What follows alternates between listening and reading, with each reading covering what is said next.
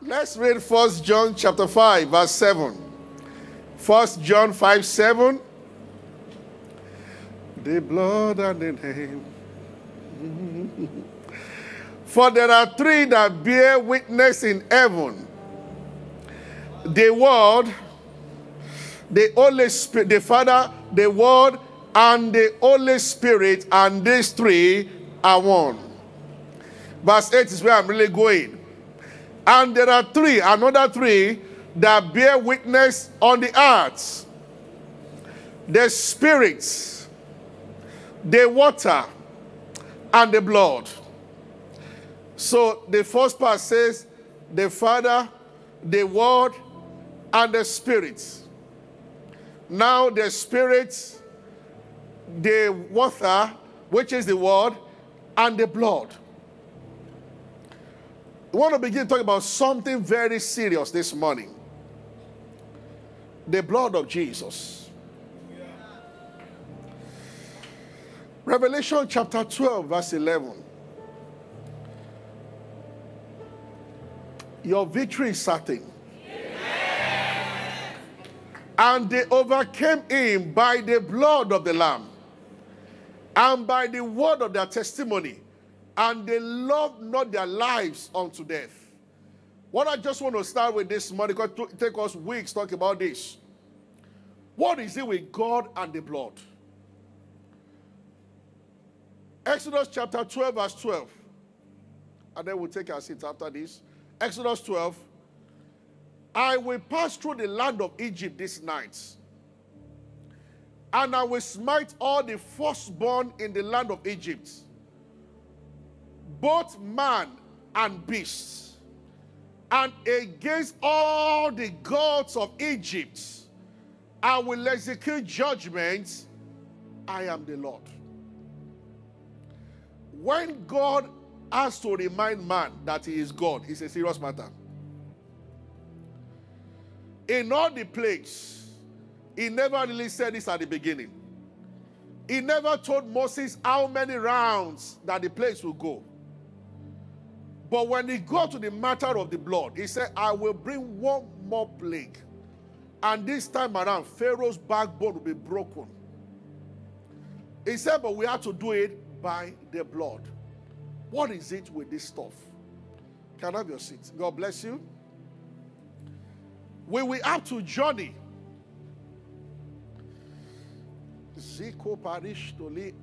Wherever we stop today, we stop. The first thing I want to call the attention of the church, those who are here and those who are watching, there is something in the blood.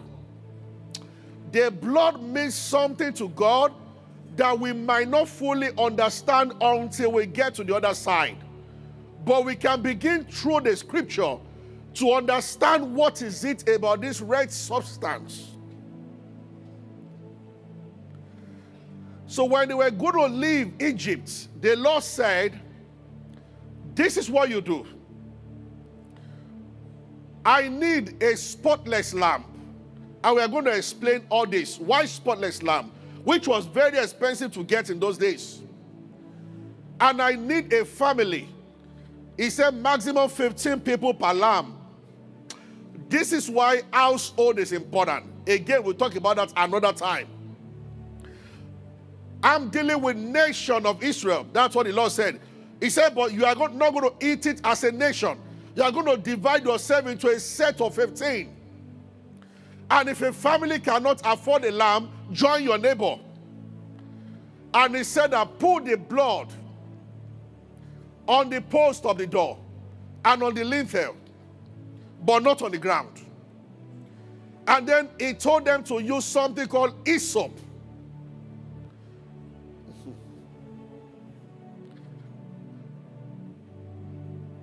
To splash the blood, not their hand, and not to pour the pockets. We will explain that one again, because we are going to move from point to point. And the first point I want to start with today is that the blood speaks. When Cain killed Abel, so the Lord said, put the blood in those three places. this side of the door, this side of the door, and the one joining it, they bound top. And he said, here is the deal. Anyone who comes out will die. But if you stay inside, when the angel of destruction, a personality again that we'll talk about, it is referred to in the book of Revelation as Abaddon, Apollyon, those two names. He visited Egypt in the night. Even though the tent sounded like God said, I will visit. What God did was to allow the enemy to have a free swim that night. And people died. Down to the firstborn of animals. The lesson to learn from that is this. Destructions can see. Angel of death can see. They know firstborn from secondborn. Even of animals. I can't die the death of someone else. Is somebody with me? When death comes through a protest and bullets are flying, that's what Jesus said, that even the ear of your head, they are numbered. Angels of death, they know their targets. But you see, they don't play fair because Satan is wicked.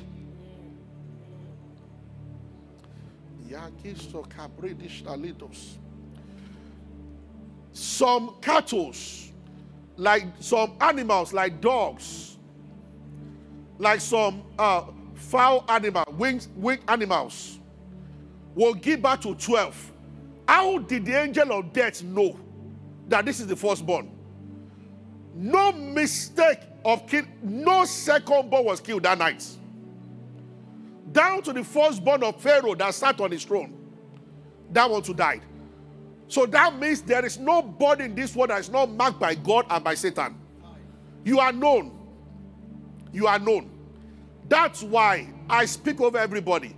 You will never receive a parcel that is not yours.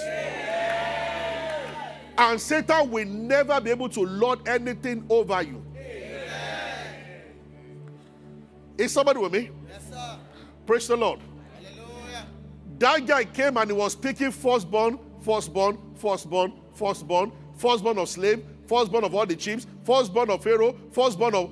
And at the end of the day, all firstborns were gone. But the Lord told them that, see, when destruction is coming, these wicked spirits will come for everyone except those who have something that can prevent him. And what he recognizes is the blood. He said, take a lamb's blood and put it in these 3 places and stay inside all night long. Because it's a night operation. What is it about the blood? We have to go start from the beginning. Genesis chapter 3 verse 10. When Cain killed Abel, the Lord says something to Cain. So the first point I want to make is that blood says something to God. And there are 2 things that the blood does. Judgment and mercy. No middle course. Judgment and mercy. When God told them to put the blood on their door, he told them that tonight I'm judging Egypt. And when there is judgment, the only ransom is the blood. He said, I heard the voice in the, Genesis 4:10. 4:10. Thank you. And he said, what hast thou done? The voice of thy brother's blood cried from the ground.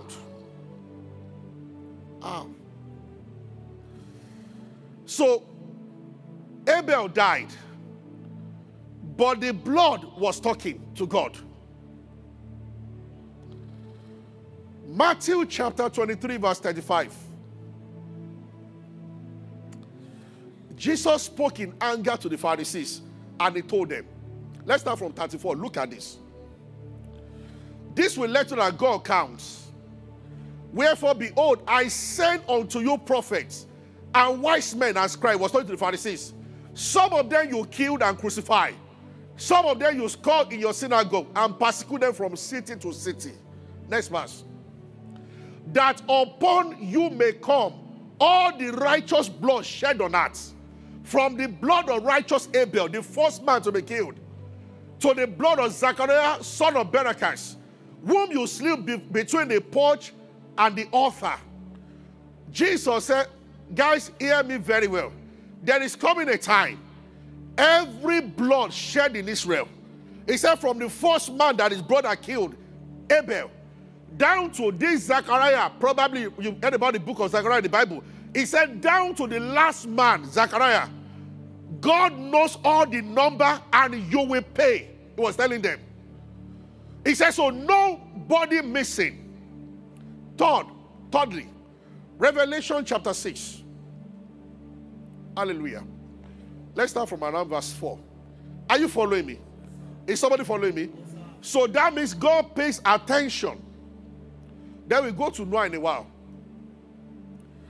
He went with the sword and the kill. Verse 5. Let's start from 5. And when he had opened the third seal, I heard the third beast say, come and see.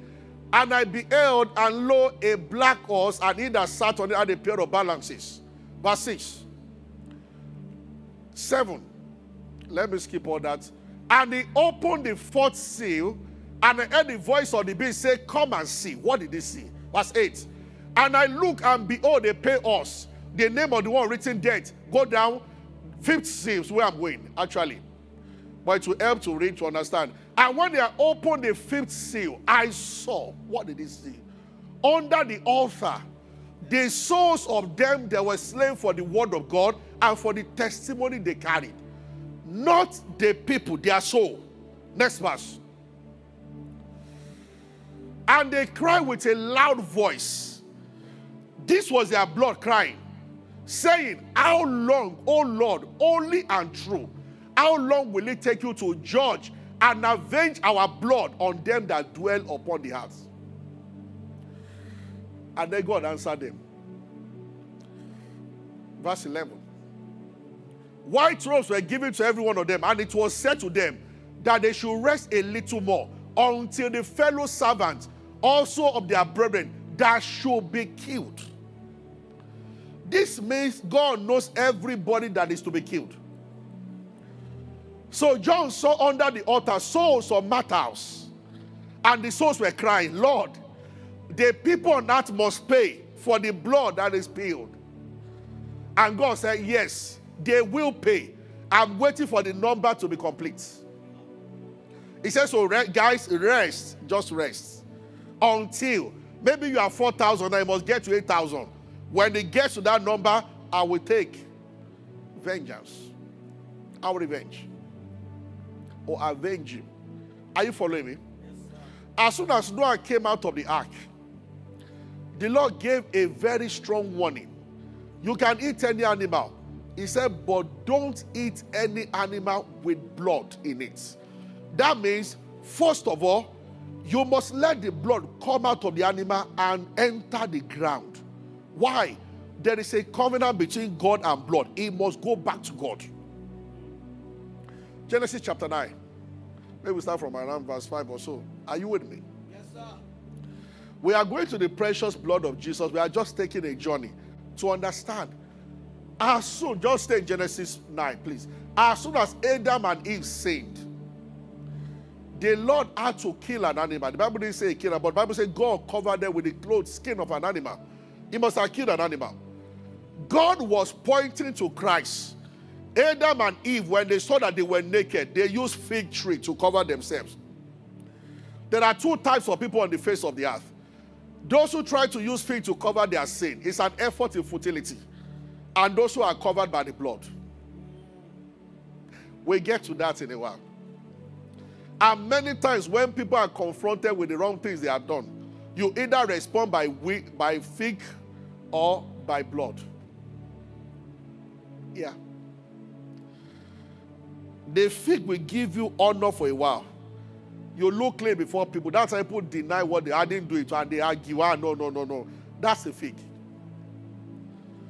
The blood is a man that comes with repentance. He is covered permanently. The difference between King Saul and King David. When Saul sinned, he told Samuel. As Samuel was confronting, he said, "Oh, this." He said, "Come now. They are hearing what you are saying." He said, "Honor me in the presence of these people. Don't do as if I've done something wrong." I know what Samuel honored him. He said, "Just follow me to go and worship." And as they were walking, Saul was doing like this. Guys, everything is fine. You know, he didn't want them to know that he did something wrong. But look at the opposite reaction. When Nathan told David that you are the man, he said, "I have sinned," and he fell. And God told Nathan, tell him that his iniquity is already put aside. He will not die for his sin. He said, even though he will pay some penalties, but I will have mercy. Two people confronted. One was concerned about people around. I've always felt sorry for Christians who are concerned. That's the number one reason why some people don't tell the truth no matter what they do. They are thinking, what would they say? What would they say? What would they say? I don't know if I get what I'm saying. Yes, sir. It is in this secrecy, this darkness, that the power of evil thrives. Just don't ask people a question about they've done. They are going to lie. If I thought you had said, they will say, not exactly like that. Because they just don't want to accept that they've done something wrong. That is man talking. Man. As a carnality of a man. A spiritual man is a broken man. As Paul was facing panel, he said to the high priest, "You whitewashed tomb, you sit down there trying to judge me." And somebody said, "Is that how you talk to the high priest?" And Paul said, "I am sorry, I did not know it." Spiritual people are broken. They know that they only stand before God. So when they repent of anything, you can continue to talk about it on earth. They know that in the sight of what is taken, and they care about God, not about men. That's how they can open up at any time. You can continue to talk about their past. They know that they are moved. Yes. I know what I told you 2 weeks ago. For some reasons, God decided to record the errors of the people he loved in the Bible. He did not take it out. He wanted us to know that they were mortal men, but who found mercy. So the chapter that Moses killed somebody, 40 days on the mountain did not make God to hide it. God put it there. That Abraham lied, says that was a God, left it there. He left it there. That David did all he did. He is still a man after God's heart in heaven, but God let it. The record is there. He didn't say remove it. Don't let them know about this, that I did this. He left it there. But you are still naming your children David. And I have a son that is David. You are still naming them David. This is the power of the mercy of God to those who have found mercy. Hallelujah. Surely, your blood, let's start from verse 4. Verse 4. Or even 3. Let's start from 3. Every moving thing that liveth shall be meat for you, even as the green herb that I have given you all things. Next verse. But the flesh with the life thereof, which is the blood, you must not eat. The Lord said that don't eat blood. Why? He said the life of the flesh is the blood. Next verse. And surely your blood of your lives I will require, even your own blood, at the end of every beast. So when an animal kills a man, the animal will answer. That's what God said. I will require. Because God is jealous about this red substance. And the hand of a man, the hand of every man's brother, I will require the life of a man. Whether you kill the person softly or directly. Next verse. Whoso shedded man's blood. God is saying that I so much guide this thing called blood. I will personally supervise how it goes. If an animal takes it from a man, that animal will answer to me. If a man eats animal with the blood, that man will answer to me. Now, if a man takes it from another man, he will answer to me. He said, anyone who sheds a man's blood, it's a certain, except the cross rescues him. By another man, he will also be killed. For man is in the image of God. Let's move it for why. We are still asking the question why. Leviticus 17:11 begins to answer it a little more, which is also equal to what we have seen here. The Bible says, for the life of the flesh is in the blood. If you take a man, he is not sick, but you stab him, and you watch his blood drain. By the time the last blood comes out, his life is out. The Bible said that the life of the flesh, your life, is coded in your blood. The life that sustains the flesh is in the blood. I am giving it to you upon the altar to make atonement for your soul. For it is blood that makes an atonement. This is where this message will really begin from. That means, what is mean of atonement? Covering. That was why God quickly slew an animal and covered Adam and Eve. So all through Old Covenants, and there are many scriptures we'll look at, every time they wanted to approach God, it demanded that it must be done through the passage of the blood.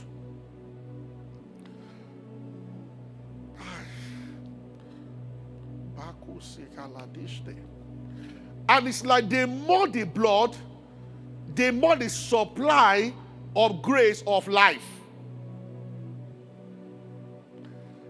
Every time Balaam wanted to hear from God, it demanded for 7 altars and a ram and a bull on each altar to be sacrificed. And every time they did, a voice came to him.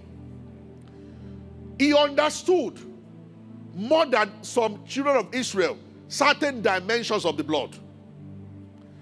Then when they set up the tabernacle, God began to talk.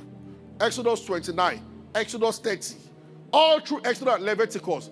He said, this is what should happen. If any man does something wrong, Moses tell them, bring a spotless ram or a lamb, and you put your hand on the head of the lamb. That means your sins are transferred to that animal. Then you cut the animal. You must let the blood fall on the altar. When that happens, your iniquity is covered. In those days, it was covered for 1 year.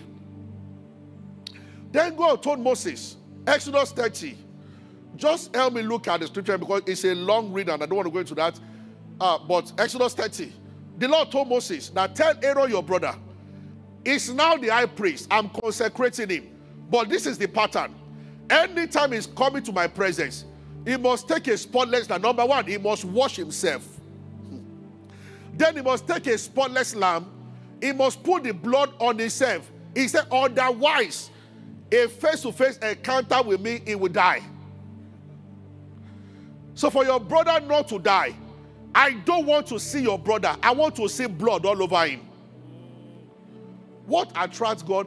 By the time you read through Exodus, the amount of blood, when they created the altar, which is similar to the altar in heaven, and Moses built the altar, the Lord demanded that sanctify even the altar itself by the blood.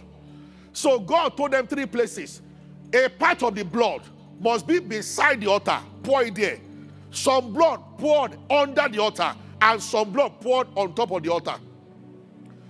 In other words, Moses, I just want to see blood. And he said, when this ordinance is violated, all of you will die. If I see any man in my presence and I don't see blood on his head, he will die. He will not survive that place. So you know the old tabernacle. It was divided into 3 parts. We have the outer courts.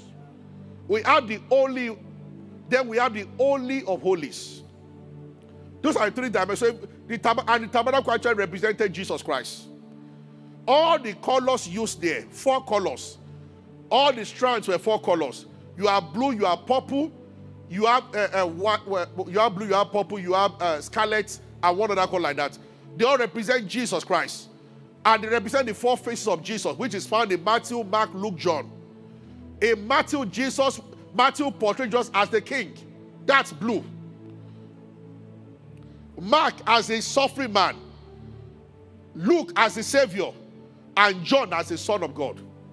Yes. All the gospels look at Jesus from four different points. And those are the four manifestations of Jesus to mortal men. He is the king. He is the son of man. He is the son of God. And then there is the suffering savior who came to save the world. Did you get what I said, John? Yes, sir. And these are the colors you find in tabernacle. The old tabernacle was actually pointing to one man, Jesus Christ. Everything. When God told Moses the peg, like when you see a tent, they tread holding the peg. They tread. He said, peg it on the ground. He said, but peg it halfway. That was resurrection. Because it will be buried and it will come alive. If the peg entered fully, it will be permanent death. Are you following me?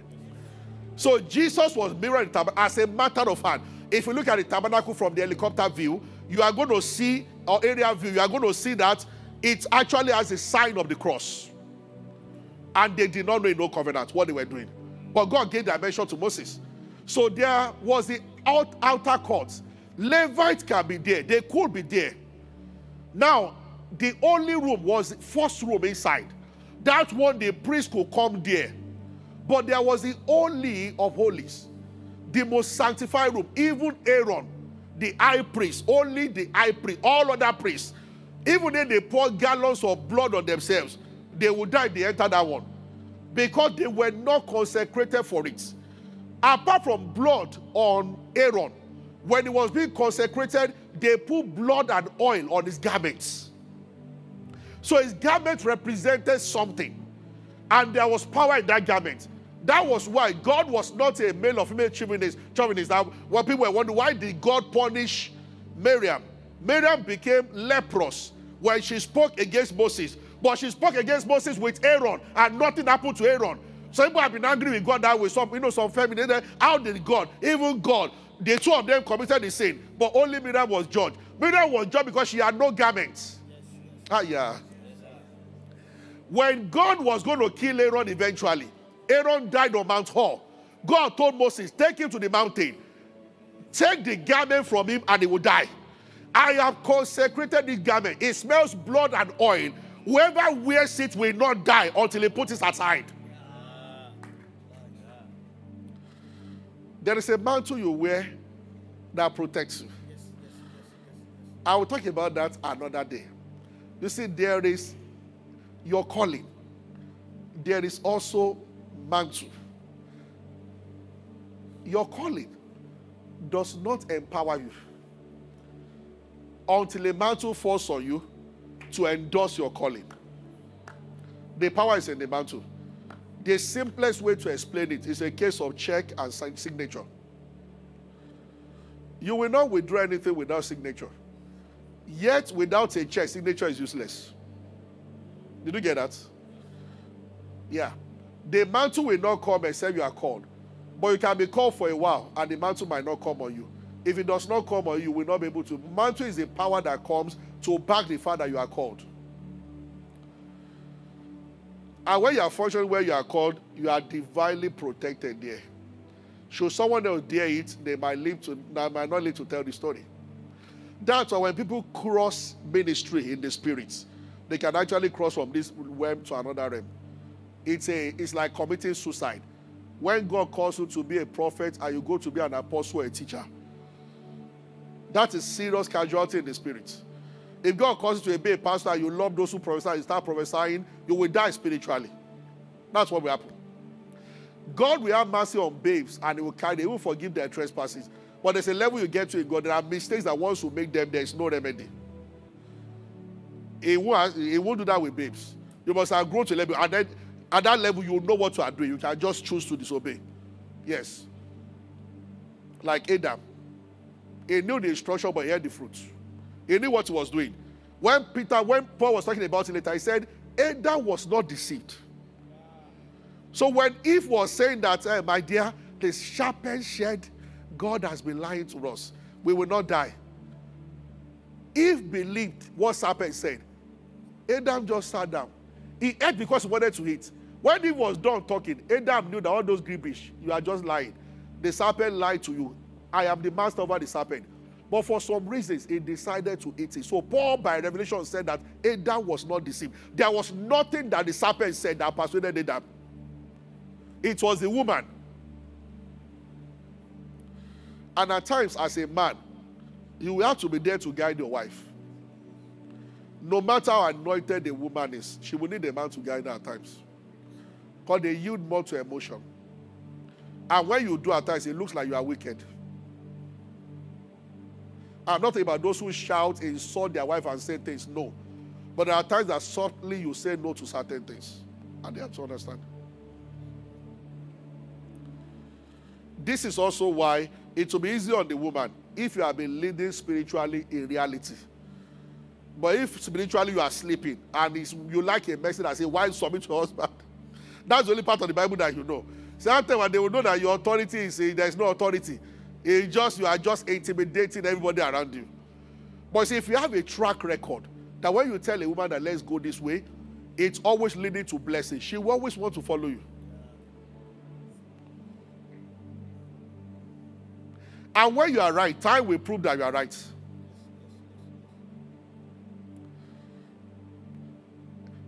No matter the level of wisdom, sophistication, education, spirituality of a woman, she needs a man to lead her. The question is, can you provide that leadership? Leadership is not control. Leadership is leadership. It's not control. By the time you start saying, I don't know that I'm the head of this family, it means that something's already wrong with your headship. Do you need to talk about it? Shouldn't it be obvious? When I pray like so, when we go, I say, hey, you head. I'm the head. Whatever I tell you, no, it's not a giddy brother. Leadership is leadership. It's not rulership. It's not control. Hallelujah. Are you with me? Yes, sir. Praise the Lord. Hallelujah.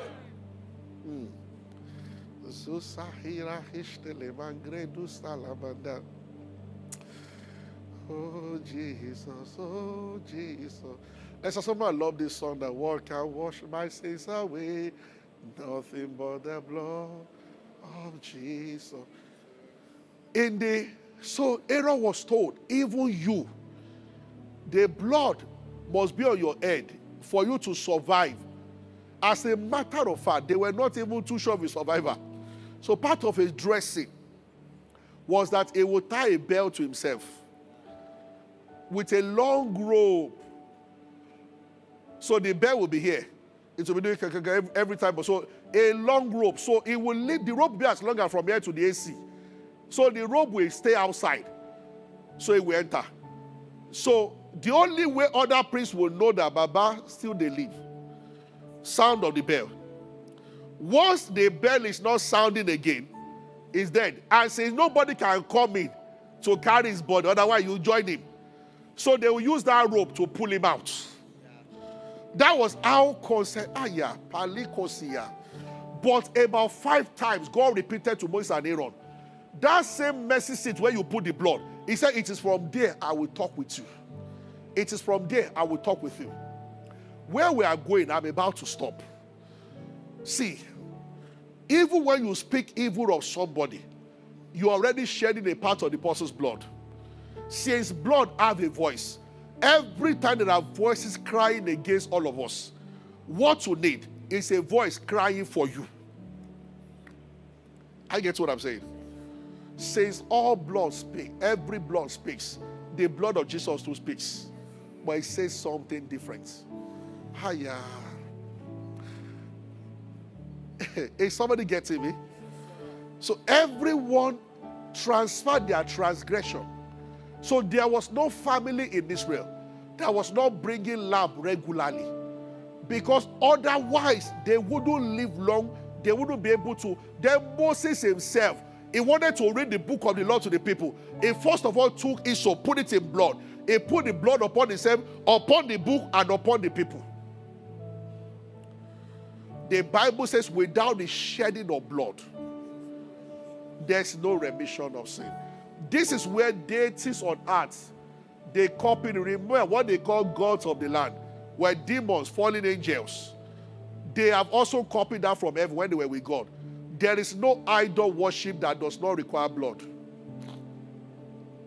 And this is where abortion is coming from. Innocent babies.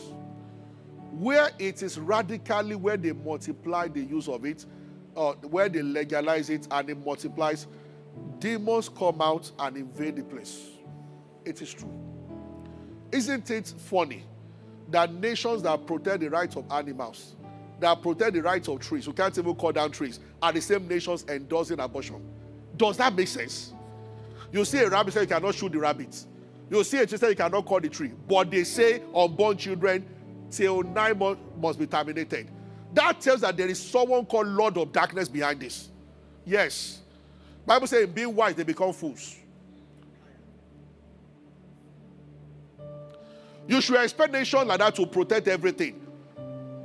You protect animals from being hunted down, but you say that this one, you consider a tree a living thing, and you ban men from cutting down trees, but you consider a baby inside nonsense. It is still that demon called Molech. In the Old Testament, they used to worship Molech. Molech used to, the mode of worshiping Molech was that you present an unborn fetus, a fetus to Molech.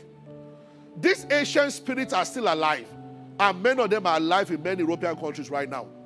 In a modified way, they have entered computer age. And many people don't know. Demons live forever. Yes. I want to stop here. We are just having an introduction. Dear blood.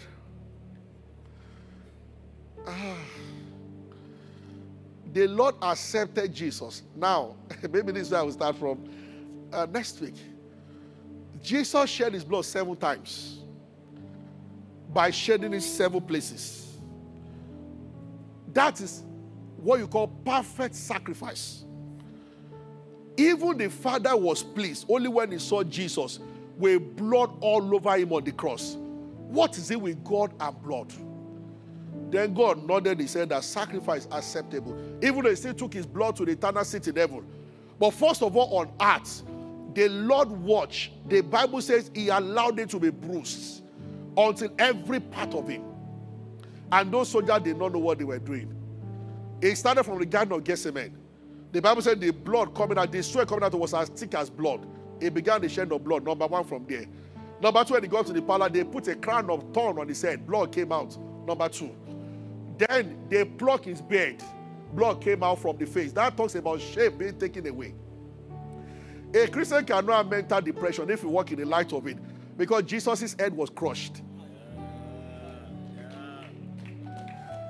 Then they so they sweat, number 1. The blood coming from the head, number 2. The blood coming from the beard, number 3. Then the back, number 4. Then the hand, number 5. Then the feet, number 6. And then the soldier took a spear. The final one, a side. And the church came out of the side. Blood and water came out. And there was no part of where blood was not dripping. And the Father looked down.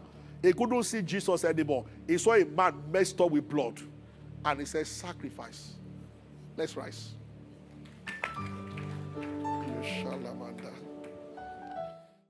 Hello, thank you for watching us. We don't want this to end without giving you an opportunity to make Jesus Christ the Lord of your life. You know, after listening to God's word like this and you have never made Jesus Christ the Lord of your life, it's an opportunity to come to him, and it's a simple process because he has made all things available. I want to implore you now to give your heart to Christ. And by saying these words, because giving your heart to Christ must be done consciously. He has paid the price. Say after me, say, Lord Jesus, I come to you. I believe that you died for me and that you rose again. I believe that you shed your blood for my justification.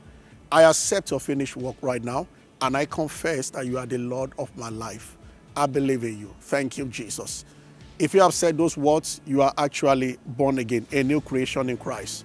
Join us for more of this. God bless you.